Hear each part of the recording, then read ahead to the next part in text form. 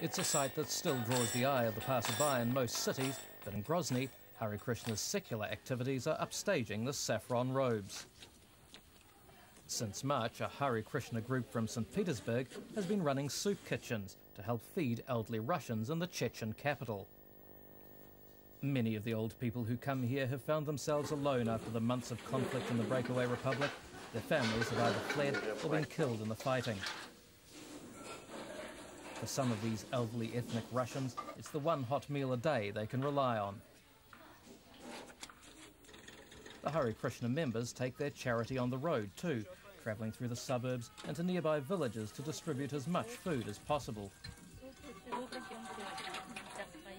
Yet, despite concentrating on helping just the Russian part of the population, the Hare Krishna leaders say their efforts have been accepted by the locals, and they claim they receive financial help from the Chechen government.